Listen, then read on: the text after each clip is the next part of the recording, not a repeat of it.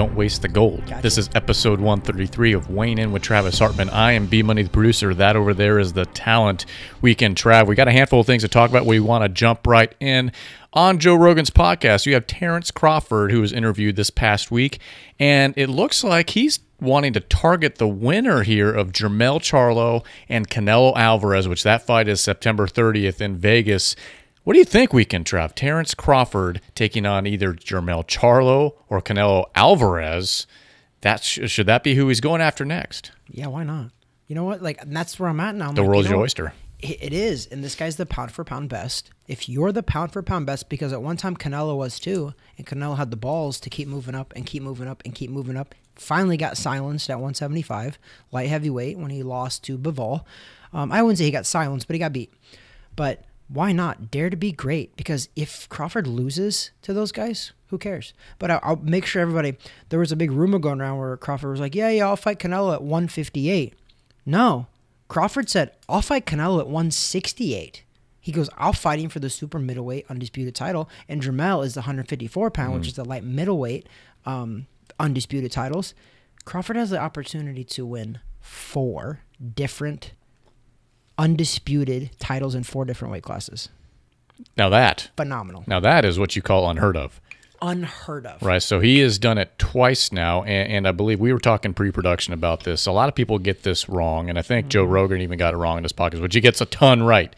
But what was the reference point there on those two? Yeah, so Joe Rogan on his podcast, he also Instagrammed it and said that Terence Crawford is the first boxer to ever be undisputed in 2 different divisions. Not factually correct. The reason is Terence Crawford is the first person in the 4-belt era to win in 2 different weight classes, undisputed in 2 different weight classes. And that's the WBO, the WBA, the WBC, and the IBF. Those are the 4 recognized sanctioning bodies in the world since they've all been here, which I believe it's the 80s. I believe all 4 together have been here since the 80s. So it's still like 43 years, whatever, 40-something years. Phenomenal. Not taking anything from Crawford, because if anybody knows, I've been a Crawford cheerleader for a long time. So I'm just trying to correct a lot of people, because a lot of people do listen to Joe Rogan, and he probably didn't do it on purpose. He's not a boxing guy. Right. But make sure everybody knows that Terence Crawford is not the first to ever do it. He's right. the first to do it in the 4-belt era. But now imagine if he jumps up and does it again, and then does it again. Insane. The potential to do this in 4 different weight classes. That's incredible. 2 is incredible.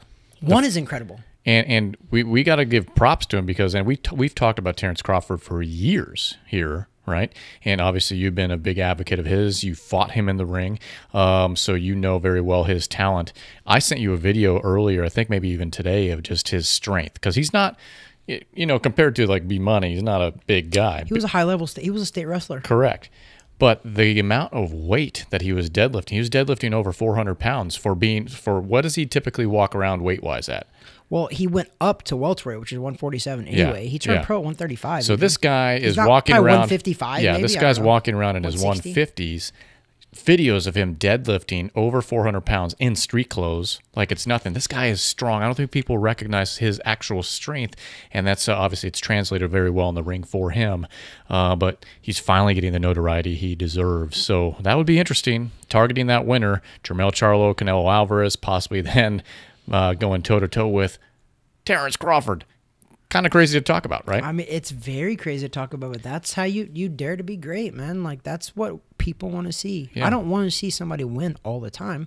I want to see somebody dare to be great. And challenge themselves. Now, I think we can, Trav, that eventually he can't go up any further, because if he tried to, let's say, jump up into the heavyweight ranks, it's not going to work out. And speaking of the heavyweight ranks, we're talking Alexander Usyk taking on Daniel Dubois here, actually this weekend, August 26th. It's going to, if you're in the States, it's going to be on ESPN+. I would say main event ring walk, probably about 5:15, 5:30. ESPN+, once again, if you have the streaming service already. That guy is, depending on who you ask, the number 1 or number 2 heavyweight in the world. He's holding 3 of those 4 belts. Yep. Yeah, I like that segue. I went from the smaller, medium-sized guys, medium-sized guys to the heavyweights. But this is an important fight, okay? Because we wanted to see Usyk and Fury. That's not happening. I don't even know if that ever will happen, to be honest. But are we sleeping on Daniel Dubois? Listen, I don't think I'm sleeping on him because I've seen him fight. I've seen what he has. But yes, do I think Usyk beats him fairly easily? Yes, I do. So if that's considered sleeping on him, then I guess I am sleeping on him. But I think what's going to happen is he's going to go to sleep. So he's going to sleep on himself. I don't know. So it'll be, once again, ESPN Plus, and they're fighting in Poland. So is this going to be one of those fights where, oops, I forgot to catch it? It's okay. Yeah, that'll be one of those fights where we just kind of look out for the results. Yeah. But, I mean, actually, it's during the day for me, so I always love those during the day fights because I go to bed super early now. So in America, when these fights are happening, they're like at midnight, and I'm like struggling to stay awake. So these are actually perfect for me. I will tune in because of that. It's going to happen at 5 or 6 p.m. here in Florida. Yeah, you could eat dinner and watch that fight. I'll probably watch that fight on a Saturday. Like, that's a nice little afternoon delight. I mean, it's the same conversation we have with the heavyweights weekend, Trav. It's this. It's like, okay, that's a cool fight, but these aren't the fights we want to see. Yep. And that's getting very, very disappointing. Let me pull up, if I can, briefly here, what the betting outlook looks like on this fight here. It's got to be a heavy favorite. I would imagine it is. I mean, like something crazy. I'm almost there. Do a little song and dance. For those watching us on YouTube, we appreciate it. You're watching us do a little song and dance here. And if you're listening to us on Spotify or the other audio apps, we do appreciate it. Please subscribe below. Please like our content. Give us a comment, feedback, whatever you think. We do appreciate the support. We appreciate the subscribing below. And here we go. A money line, oh boy. Usyk is a -900 favorite with Dubois coming in at a +550. Over under on the rounds we can travel. We're looking at 6.5. So it's gonna end in a knockout. Yeah, you would think. That's what they're saying. Vegas is typically not wrong on a lot of these things. 12-round heavyweight action for the WBO, IBF, and WBA heavyweight titles, but Usyk is still missing that fourth one, and who knows? I don't think he'll ever get the chance to actually fight the man for it. And we're talking of one Tyson Fury, who also has some action coming up. Yeah. We'll talk about in a couple weeks. Weekend Trav. Let's transition away from more of the global scene, though this is still global. There's still global activity that happens on these local shows, and it's hard to call them a local show anymore. Yeah. Because this one that you were present for on August 18th, that was Most Valuable Prospects 2, which was on DAZN, which was here in Orlando, Florida at the Caribe Royale. It was brought to us by MVP, or Most Valuable Promotions, as well as Box Lab. Weekend Trav, you were there. Let's get a rundown. Let's get a little bit recap of this thing. I don't want to shortchange these shows anymore because we are starting to get some primetime matchups on these cards, especially now in conjunction with MVP. Very exciting action from what you were breaking down with me. Why don't you recap it for the folks listening at home or watching at home? What'd you see on Friday night, this past Friday night? Well, the last show we were at, MVP Most Valuable Prospects 1, which I believe was in May. Yes. It was the first co-promotion that Box Lab did with Jake Paul's promotion company, and I thought it was their best show they have ever done to date, back in May. And it's going to sound crazy, but this was their best show they've ever done, without question. The level of competition on both sides was impressive. Not just so on the MVP Most Valuable Prospects 1, we had a lot of the A side guys that were there. We're like, yeah, they were good. Sure. The talent was insane, but their opponents weren't necessarily as insane. It was a little lopsided, not crazy lopsided, but the winner who was supposed to win ended up winning for sure, like, by a lot. These fights, not necessarily. It was a little bit of sprinkling of some knockouts, some high-level decisions, some new prospects that I think you're going to see on the major scene, and this is why it deserves to be talked about. A real quick one that's not probably on the major scene yet, but this Crystal Rosado, it was her pro debut. She is a Amanda Serrano prospect, and Amanda was in her corner as well. She won pretty easily in I think it was the second round. I probably could have ended in the first round, but she won. That wasn't even the kicker of them. I mean, it started off Lorenzo Medina, who you've seen before as well, heavyweight. They call him the Giant Killer because he's a little smaller. He's 230-something pounds, but he won impressively. The guy's very slick, and he's 19 years old. Yeah, so he's got I saw some of those punches. Yeah, he can punch, but maybe he doesn't have to worry about the Wilders, the Furies, and those guys because they're going to be long gone. He's 19. Stay down here, wait it out, maybe fight Richard Torres. We talked about that. That would be a good one. So that's kind of the heavyweight scene we talked about last week on episode 132. Check out that posting on YouTube or wherever as well. The heavyweight scene, it's going to look different. In just a few years, it's going to be different because the main guys, the top 5 guys, 6 guys, aren't really fighting each other. These newer, younger guys, and they will, but fresh next faces. couple of years. Yeah, but fresh, young faces, they're going to enter the scene pretty shortly.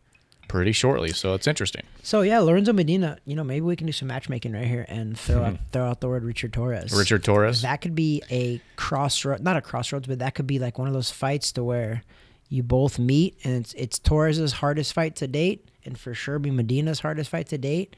And whoever wins that, there you go. He ain't ready. He ain't ready for Richard Torres Jr. Yeah, Sorry, B-Money. He's not ready Torres. for that. He's not ready for. I would like to see it. I would love to see that because I think Lorenzo Medina now is 8-0, and the kid can fight. He's got skills. He's slick.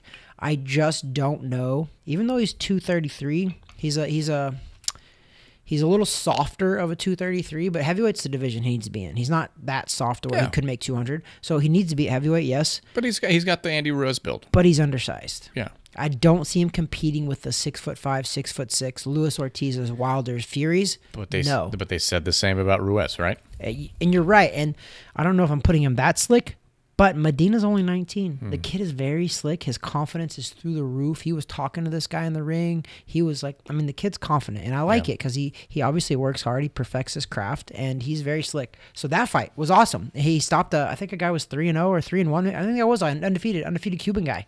And he beat him. He knocked him out like in the 3rd round. He hit him with a couple brutal shots and then just beat him down at the end. But it was good. That was like a little appetizer for even more awesome fights. Elijah Flores, who we've also seen fight. Right. I don't understand their matchmaking with him, though. Because now I've seen him fight like 3 really good level fighters and have extremely close fights that if they were somewhere else, you could say the decision could be a draw or whatever. I've never seen him in a robbery. I'm not saying there's no robberies, but he's been in very tight fights. Like the other guys have come really close to beating him. It depends on what you look for in a fight. But he fought another guy, Elijah Williams, who was undefeated as well. 5 or 6-0 guys. These guys are 5 or 6-0 and already fighting each other. And the only reason I bring it up is because that's the type of fight that I want to see in like 10 rounds or 12 rounds. And I want to see both of these guys when they're like 10 or 11-0, when there's something on the line. Right now, they're just young and fighting each other undefeated. Great for the fans.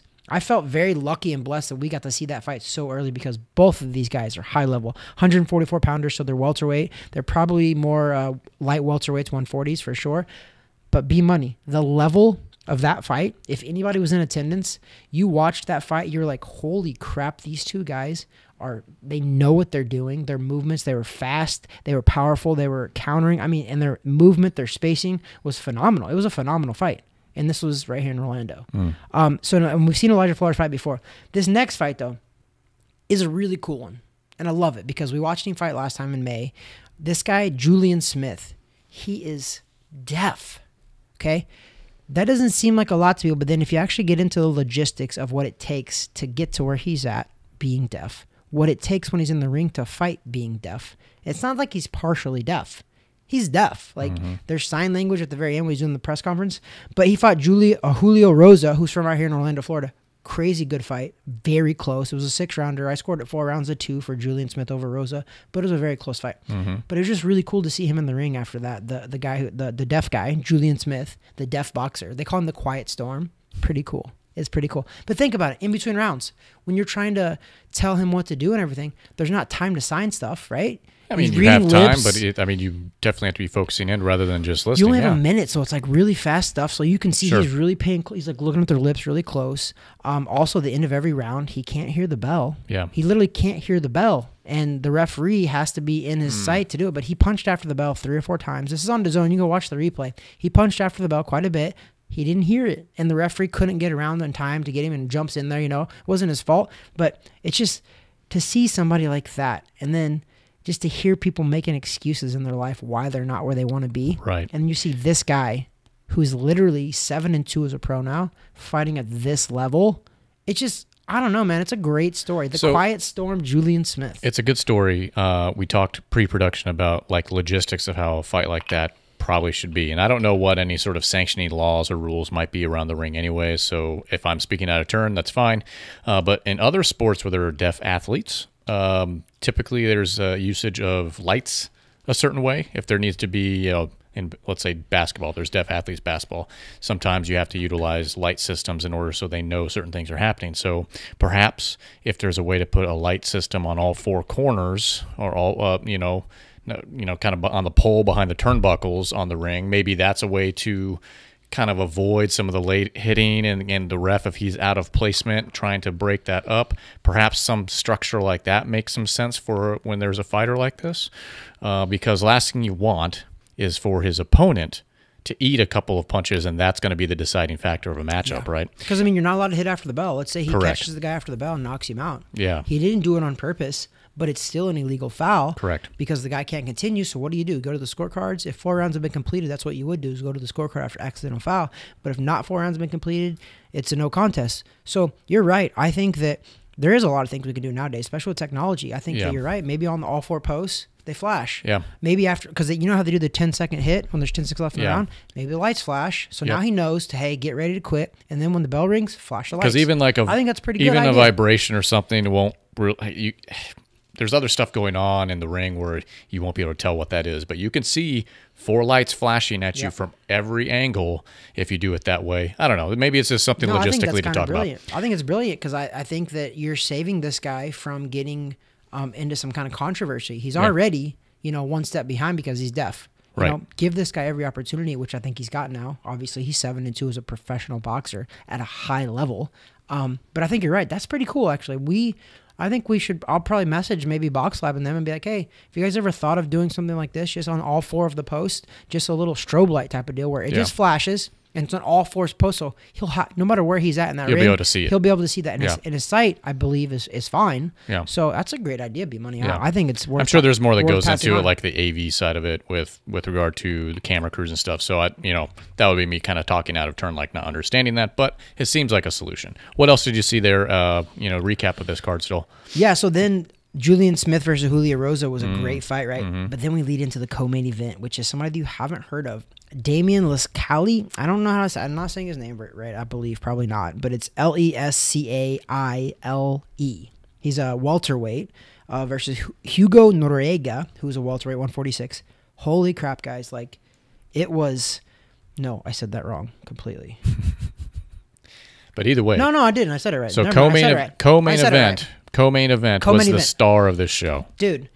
100%. Yeah. Co-main event was the star of the show for sure. The other fights just was like led up to that amazingness. Yeah. Like built up. It just kept getting better and better and better. Co-main event hit, and this guy's a lefty. Ronnie Shields trains him, who's trained a bunch of world champions. He also was trained by Goosen Tudor, was the promotion company, but Joe Goosen is his name, I believe. And he used to train him for a little bit, and now he's been with Ronnie Shields for the past couple of fights. I think he's only 4 or 5-0, and he's already fighting these WBA Continental Latin America's welterweight titles, which is like for top 15 rankings. Like, the guy impressed me big time. He fought a guy who was taller, longer, rangier than him, and he dominated. Like, he fought a Cuban guy.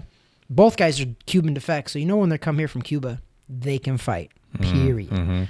But ironically, they both really didn't fight like Cubans. They traded shots. They didn't box and move. They were like trading shots. But the reason why it's important to bring up is because Damian, this guy's in the welterweight division. Who's in the welterweight division? Terence Crawford, Errol Spence, all those guys. It's a great division. And I'm not saying he could beat those guys. I'm not even coming close to saying that. But I think he can compete. Up-and-coming competition. Oh, my gosh. That's what we want to see. I think this guy is a prospect to look out for, and we got to see him here. He's a prospect to look for. Damian Lescali, I don't know how to say his name, but it's Lescaille. Welterweight. Ronnie Shields trains him. He's a lefty. Phenomenal talent. I mean, he's going to sneak up on people because they haven't heard about him. But that's exactly what you want to see on a show like this, right? You want to see kind of from top to bottom. That's why it's called Most Valuable Prospects, right? That's the name of the show itself. You want to see this. And it's interesting. You had mentioned, gosh, these guys are all kind of like 4, 5, 6-0, 7-0, and they're already fighting each other. Love it. That's interesting, right? Because you're getting competition a little earlier than traditionally you would see some of these fighters get. Usually you're not seeing that to 10-0, 11-0, and you're starting to get some of that equal level competition, equal level playing field. So from a boxing fan perspective, interesting. Also, it creates more storylines down the road for these guys. Perhaps their roads go two different ways, but then come back to each other, right? So it's interesting. I like this concept, and I like the fact that they're matching up these guys that are pretty level on these records. It's insane, dude. And there's no more 7-0 taking on the 1-18 guy. Yeah. And here's the deal too. Like, you can have a 7-0 versus a 7-0, but that other 7-0 could be absolutely horrific, just right? Soup cans. That's why on paper I saw these fights and I was like, hey, on paper they look really, really phenomenal, right? I got there and I was like, this guy's 6-0 and this guy's 5-0, but we'll see. I know Elijah Flores. I know he can fight. Yeah. I've never seen the other guy, so I was like, maybe his record's not legit. No, man, they're legit. So like, people that know boxing are like, records don't mean anything, because they really don't. It's who they fought to get to where they're at, but also you see these guys fight, and you're like, okay, this guy's a legit 7-0. He's a prospect, 6-0. He can fight. That's what we saw. And these guys, man, I'm telling you, the undercard, well done on the matchmaking. This is Box Lab and Most Valuable Promotions. Chico Rivas, I know he works for Warriors Boxing, and they co-promote with Box Lab too. He's the matchmaker on hand there, and they did phenomenal. Yeah. And I told him that in person after those fights. I was like, hey, man, matchmaking was phenomenal. Good. Kudos to you for getting these guys to fight each other at such a young spot in their careers. But you know why that is cool, B-Money, is I think that's been the knock on boxing, right? That these guys fight too many tomato cans, and that O means more in boxing than like MMA and UFC, right? Right. I think UFC now finally has kind of flowed over into boxing, meaning these boxers now are like, you know what? I don't care about the record anymore. I want to fight the best no matter what. Yeah. And they're fighting them early. So you're not seeing these 50-0s like Mayweather's anymore, but that's because Mayweather wasn't fighting these guys at 5 or 6-0. He was fighting pro boxers, but they were building him. Now these guys, I think it's going to help some of these guys in the long run for sure to be a lot more seasoned by the time they get to 10, 15, 20-0 and fighting for world titles. They've already been tested like that. It is going to help. But, dude, I think we're seeing a small shift in professional boxing, the landscape of it. And you know who started that shift a little bit? Jake Paul. He did. The boxing landscape, because of a guy like him, a YouTuber the past couple of years, he's been going against the grain. And guess what? He promoted this show. He co-promoted this show. His promotion company did. So this guy really is changing the landscape of boxing. For the good or bad, we won't know for years to come, but I think right now, I think it's good. You be careful, because I can't go back and edit the Mount Rushmore of boxing episode to put that face on there. I'm not doing that. I won't make you do that. So Weekend Trav, that was, I mean, great show overall. We didn't even highlight the main event. That was Nestor Bravo victorious, but even to his own words, kind of fell flat, correct? Yeah, I mean, listen, I've saw Nestor Bravo fight twice now. I mean, you both. You saw him fight his last fight. I've saw him fight 2 fights in a row. The first fight was a no contest. I left that fight wanting more, meaning I wasn't fulfilled. Friday night, August 18th at Crib Royale, I left that fight with the exact same feeling. He won. He did. He's 21-0, I think, now. I mean, he's undefeated. He's a 140-pounder. I think he's ranked 7th in the world by the WBO and 8th by the WBA, or vice versa. But he's ranked 7th and 8th. They have some work to do. Yeah. He has some work to do. Back to the drawing board. Yeah, I hope they have a good architect behind that drawing board, because this, I don't know what to say. The guy, he's a nice guy. There's nothing. I mean, it's tough to be critical of a guy that's 21-0 or whatever. And right? I know, and this is, you want to ask me my honest opinion, like, what's this guy's longevity in the sport, or can he compete against the world champions? And right now, 140 pounds is Devin Haney. Devin Haney moved. He's not in the same league. No. He's not even close. And he's ranked in the top 10 in the world. And I'm not saying that to talk smack on Nestor Bravo at all. Not even close. But you want my honest boxing opinion? Yeah. Nestor Bravo's got work to do. Yeah. He needs to go back to that drawing board, find out his why, find out what he needs to change, find out what he needs to do, and do that. I like that. Find out his why. What is your why, folks? I got a question for you, and it centers around why as well, Weekend Trav. Why? Why are we facing another allegation of banned substances? Why? And this time in the ladies' ranks, and one that's highly touted, that being one Alicia Baumgardner. Undisputed. I think one or two of her samples from back prior to her last fight, she got popped for 2 banned substances. Now, it's still pending, investigation and things like that, but it's not a good look, is it, Weekend Trav? Nope. I don't know what to say about this, because here's the goal for a defense, right? So if you're Alicia Baumgardner's team, your whole goal is to not really claim that you're steroid free, blah blah blah. It's to muddy the waters just enough so the average fan's like, oh no, this is probably bullcrap conspiracy, right? And that's what they're doing, because they've already posted a couple of things like, oh, she tested good June 16th, then she tested positive July 12th, and then July 15th she tested clean, and they're trying to muddy the waters enough to make it look like she's not doing it. And I don't know if she is or she isn't. I don't know. I just know that. And she was fourth. She jumped on as well and made comments the same day it came out. So it wasn't like she hid behind anything, basically denying the allegations as you would expect, et cetera, et cetera. But you just don't like to see it. Even if it ends up not being accurate. But think about this. There was a positive test July 12th. I believe the fight was July 15th. You have a positive test 3 days before this fight. And as a commission and as a testing organization, how do you not report that? How do you let that fight even go on? Correct. At worst case scenario, that fight should have been postponed. Correct. Okay? And this is what I don't like, and this is my fighter coming out of me where I'm a fighter. I want the fighters to be protected. I don't want a fighter fighting somebody that's on steroids and then later on have that fight reversed, whatever else, because they're going to have to do something with that fight result. They're going to have to take that fight result back if this ends up being true or whatever. And it's crazy we're saying if this stands. How is a test off? Like, your testing needs to be on point. Like, how do you mess a test up if you're the testing company? Whatever it is. But my whole question is, even if there's a question mark, which July 12th, there was a question mark. She had adverse results on a test.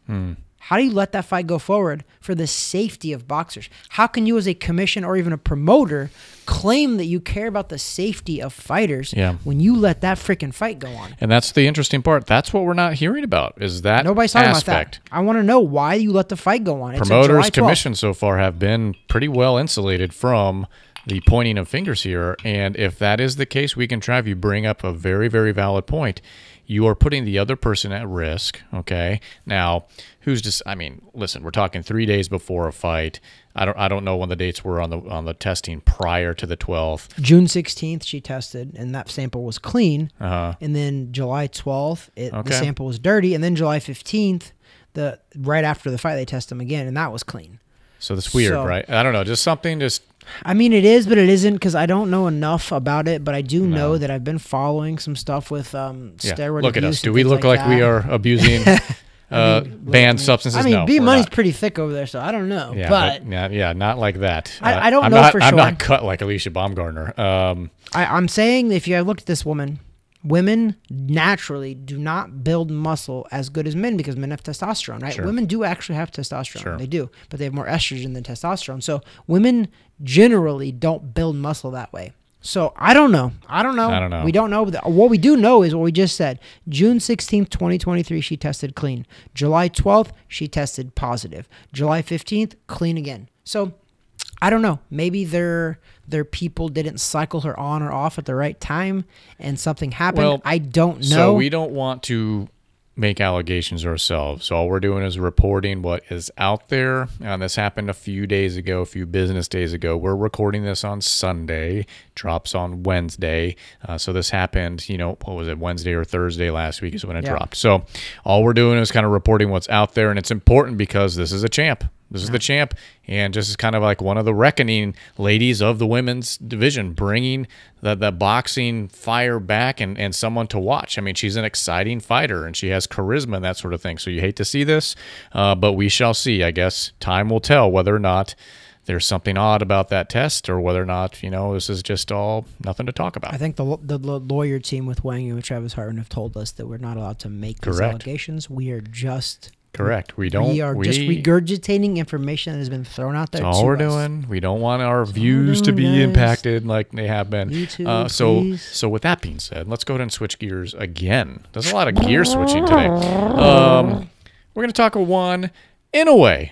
Naoya Inoue. And we're talking Manny Pacquiao. Maybe not in the way that you guys might initially have thought we were going to go with that, but Manny Pacquiao interested in possibly being in that corner and helping train Inoue, and an advocate of him fighting in the States. You and I have talked. That needs to happen. I like where you went with that, B-Money. I loved how you just like referenced all that and brought that Boom. in. Like Boom. that's you are the talent of the segues. From negative news items to positive I like what you did there, potential rumors. I love Actually, what you it's all did rumors. there. So Inoue and Pacquiao, that would be an interesting combo, fighter and well, it's trainer. not really rumors. I think Manny Pacquiao actually came out and said that. That's a direct quote from him. So it's not a rumor. That's a direct quote from him, but we haven't heard from him. But I would like to see on Inoue's camp, and also the potential of him fighting in the States. That would be massive. The U.S. audience who doesn't know this guy needs to see the monster. We need eyeballs on him because he basically, for the most part, only fights in Japan or on that side of the world. Yep. Which, great. Fame, fortune, everything, he has it over there. But for him to be in that pound-for-pound discussion, which he consistently is amongst boxing aficionados, to the average fan, no one knows who this guy is. And they should. They don't, and they should, because he's a top. He was the pound-for-pound for a hot minute over Crawford. And then literally for 4 days, we had it. Literally. You could see one of our videos, too. Even said it, though. For one of our views, for one of our podcast moments, he was the pound-for-pound fighter for 4 days. 4 days. 4 days. 4 days. Of the world. But here's the deal, and this is, listen, I'm an American talking, and maybe globally they're going to be like, oh, you're a cocky American. No, I'm not. I'm going to tell the truth. If you want to set your legacy, and I'm going to reference only boxing because that's what I do know. If you want to set your legacy in boxing, you have to come to America. Period. Every great fighter overseas has to come to America and lay their claim. Yep. They do. And that's just the way it is, because historically speaking, we can even just say North America, because Canelo, the Mexicans are, they do it in America though too, but they're Mexican. They do it in America. There's 2 places in the States, main places. There's other places, but there's 2 places that you have to fight. One being Madison Square Garden. 100%. But priority number 1 would be Vegas. Vegas. Yeah. And it's true. And that's what you do. And it's 100% factual what you're saying. And it's right. That's why guys like Tyson Fury selling out arenas in England. Ricky Hatton used to sell out 90,000 seat arenas in Manchester, England. Like, they're selling those. And you know what he did? He did that, and he's like, you know what? It's time. I got to go up to America. Absolutely. Came to America, got knocked out by Floyd Mayweather. Went back home, re-accomplished his stuff, came back, got knocked out by Manny Pacquiao in Vegas. So it's just the truth. In a way, you want to make your claim? You want to make your claim on superstardom? You got to come to America. You do. And that's just all it is. Coming to America. That has got to be the cement to the legacy for Inoue. It is. He needs to fight in, my opinion, would be Vegas. I think Madison Square Garden has lost its luster, in my opinion, over the last, call it 10 years or so. But there's still a lot of fights that happen there. But he needs to fight in Las Vegas under those bright lights amongst the fight combat sports fans, which every combat sport flows through that city now.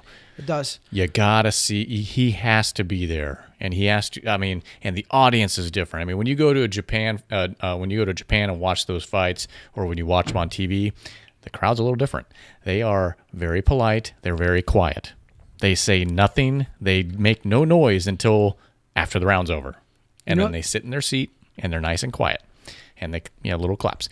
He needs to come to Vegas, and he needs to prove himself to average fans. He's already proven himself to boxing fans. We know. Yeah, we know. He's good. But the average kind of fight fan or sports fan, they need to see this guy up close and personal. We can't be watching him at 9 in the morning stateside anymore. Superstardom comes when you come to America. It does. Period. Anybody can say what they want. It's true, though. Yeah. Right? Like, you have to come to America. Yeah. Stake your claim. Well, look at what happened to Ivan Drago when he came to America, and he fought fought against Creed. Yeah. And it was an exhibition fight. Okay, he killed the guy. But truthfully though, changed his career. Like, think about it though. Guys like Anthony Joshua changed both their careers. That's a movie. Oh, okay. But back to real life. Anthony Joshua was selling out arenas. Guess what? He's like, I'm going to go to Madison Square Garden. What happened? Because that's where the legends are made. From that point on, the trajectory of his career So he far, he doesn't want to come back over up here. to date, he's like, I'm gonna stay home, man. Like, that's where you I'm saw. gonna stay in England. That's where you saw the first, or Saudi Arabia. you saw the first brick of his mental wall fall over. That was the beginning of the crumbling act. I mean, like we're not like. I mean, we live in America. Obviously, I love my country. Absolutely. I do. But I'm being honest. Think about that. Mm-hmm. All of the greats have came over to America and won. And whether they're great or not, most of them are Americans too. But there's been some that come over here for sure. But you have to lay your stake here. Mm-hmm. You can come here, win, and then go back for sure. But you got to come here if you want that superstardom, if you want that television, you want that big money. It's in America. You make a name for yourself at home, wherever you might fight. Mm-hmm. England, Japan, wherever it is. You make your name there. You make your cement your legacy fighting here. You do. I mean, there's two places. You said them. Madison Square Garden in Las Vegas. Anywhere in Las Vegas, really. MGM, T-Mobile Arena. There's a lot of places. Right.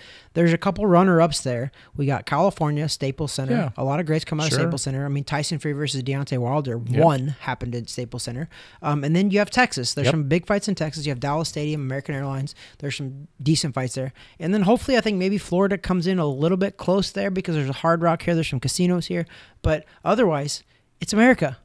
The biggest fights in the world, not attendance-wise. We're not saying that because you get like 90,000 in a soccer arena over there in England for sure. But I'm just saying like ratings-wise, money-wise, legacy-wise, it's in America. Yeah. You got to come to America. Whether it's even fighting in American or not, I'm not even saying that. You just have to come to America to get that American television, get that American money, get that American ratings, all of that. Yeah. It's in America. Because I don't care where you're at in the world. If a fight's on at 9 o'clock or starts at 9 o'clock or 10 o'clock in the Eastern Standard Time, and you're in England, you're in Japan, I don't care what you're doing. It's your guy. You're going to stay up and watch it. You're going to wake up early and watch it wherever you are. That's the greatness, man. I mean, that's how guys like Mike Tyson were so great too. Mike Tyson was so great that he was fighting at like midnight our time in the U.S. But those guys over in England, they were 6 a.m., 5 a.m. They were getting up for guys like that. Or staying up. Or probably closer to that. Really drunk. They're at the pub drinking that. I got some England friends. Yeah. They love to drink, and I love drink. Matter of fact, I got some England friends from Manchester and London. They were at the fights with me at the Curb Royale. They love to drink. Boy. They love their fights. They love to drink. I love it. Well, right up my alley. Well, we can Trav a couple things that we wanted to mention. First, let's jump into our drink of choice tonight. We are drinking another Maker's Mark Private Select bourbon. Last week we did the 2019. This is the 2020 Private Selection Maker's Mark. What I will say is drinking it, I don't know if I get a lot different from than 2019 than the prior year, other than the fact of memories. It gives me the memories of the year 2020, and I'm not sure if that's a good thing. Yeah, definitely not. But Weekend Trav, what do you think on the rating here? Let me see what we did last time. So this is the Generations of Proof. It's a Private Select Maker's Mark, and we did 2019 last week. We're doing the 2020 version this week, and this again is a birthday present from my main man at Windermere Collision, Cecile Ramsammy, aka Tom. Thanks again, brother. Thank you. I think I gave it a pretty decent rating last week. I'm gonna go again with it, and I think I'm gonna go like 7.3. Okay, 7.3. And you know my three things. It changes. It flip flops. So I don't even need to go over that. But 7.3. I'm cheating a little bit because I looked at what last week we did, and it doesn't It doesn't change a lot for me this week on this new bottle, the 2020 bottle versus 2019. I feel about the same. Your three things, I feel the same. It tastes good. I don't know. I smell good. It smells good. So I'm going to do a 7.1, which gives it an average rating of 7.2 boxing gloves, which, amazingly enough, was that the average last week? 7.2, yeah. So, but I think I rated it higher though, didn't I? You did 7.5. Yeah. And I rated lower. So, anyway, so we're going to come in at 7.2 boxing gloves for the Maker's Mark Private Selection 2020. Mine was probably lower because it was 2020, and nobody likes 2020. I don't know. I mean, yeah, the whole Big C thing sucked, but I think there's a lot of good things that happened too. Whoa, Dwight. What's the Big C? We can't talk about that because it hurts the ratings. Okay, so there's another Big C. That's the bourbon. We did want to give a shout out to the DL podcast out there on Discord. I know Week and Trav, you were on the show for those guys out there just recently. Any thoughts there on the DL podcast? Yeah, guys, I appreciate you guys having me on. Like, it's so funny. Like, I think I did most of the talking, which is generally what happens, right? Like, B-Money knows this. He's been co-host beside me for 3 years now. But they just throw up a topic to me, and I run with it. Like, I know boxing, and I love boxing. And that's great. I just talk about it. And it makes it good for them. Yeah, it's easy. And honestly, I was a journalist for 4 years I was about to say major newspaper, but a big newspaper, 30,000 subscription newspaper. It was decently big, it's local. But anyway, I was a journalist there. So I know a little bit about that stuff, and what they always told you is that when you're doing interviews, a good interviewee is a person that you can just throw something to them and they just go. You don't really have to say much.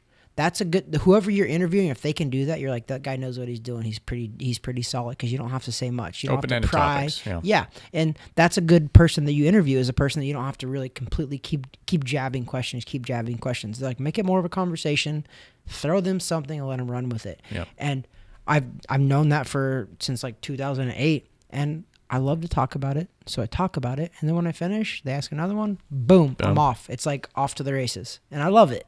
But they're two. It was two guys, DL podcasts, right? Yeah. They were solid. I mean, they were boxing fans, and they had a lot of similar opinions. We agreed a lot, but it was fun. I hope I can go back on it again too. And I love this cross mingling with podcasts. Like, they're not our competitors. Did you give the Jake Paul love to those guys as well? I did. You did? It was in a different way, though. Okay. People, I come across with these opinions like I'm a Jake Paul fan. And I'm telling everybody, Jake Paul, I don't care if you hear that. I'm not necessarily a Jake Paul fan. Right.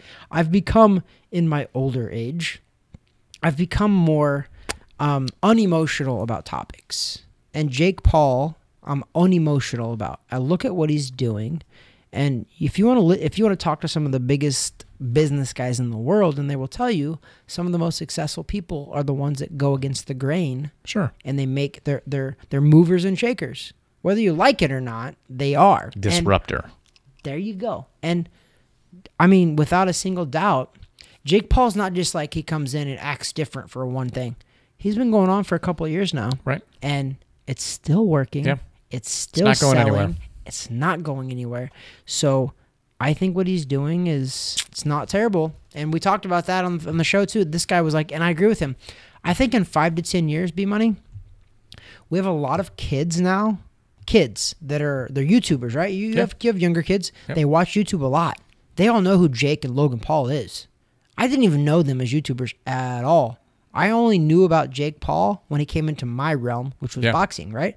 So what I mean by that is we're having a lot of kids that are watching these guys, and they're like, oh my God, they're like, if Jake Paul can do this, and they're getting excited about the fight game. Yeah, so that's not bad. I think in 5 to 10 years, we're going to have this like boom of boxing because these kids in the younger era are starting now. I think we're going to have somebody. So hopefully we're around this long, but our podcast, I mean, we for sure are going to be. But our podcast, I think in 5 to 10 years, we're going to have a boxer that started boxing because of Jake Paul, and he's going to be great. Okay? Remember that I said this.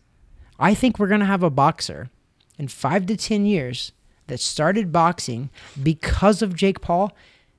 I'll even go out on a limb. He will be the next pound-for-pound great. Oh, man. Okay. Put it out there. I do.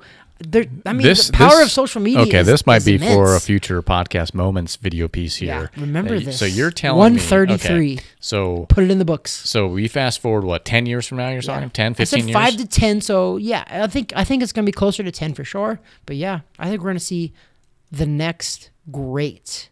One of the next greats. 10 years. One of the next greats, yes. That was heavily influenced by Jake Paul. He's like, I know people are going to laugh at this. I loved watching his YouTube, and I loved him on the Disney Channel. But because he's boxing now, I wanted to become a boxer, and now I'm one of the best in the world. I know. We're going to have that story? Yeah. I think people are going to hate me for this, but I'm telling you, I feel like Nostradamus right now because I'm predicting this. The opinions. They used to call me Nostradamus. Okay, well, bigger nose, the opinions provided on the Wayne and Travis Hartman show aren't necessarily those of all participating parties on said episode. But there we go. Tell me that's your final thought too. That should just be your last thought ever in life. Yes. Okay. I'm just going to close up the show right now. Episode 133. Please support our channel. Subscribe below. Give us a thumb up on the video. Pass it on to your friends. If you're listening to us, we appreciate that too. And just any feedback is always greatly appreciated. So anyways, that over there, man, can I call you the talent still? Yeah. That over there is the talent Weekend Trav. That there is B-Money, a.k.a. producer, a.k.a. just buzzkill right now. But I still love you.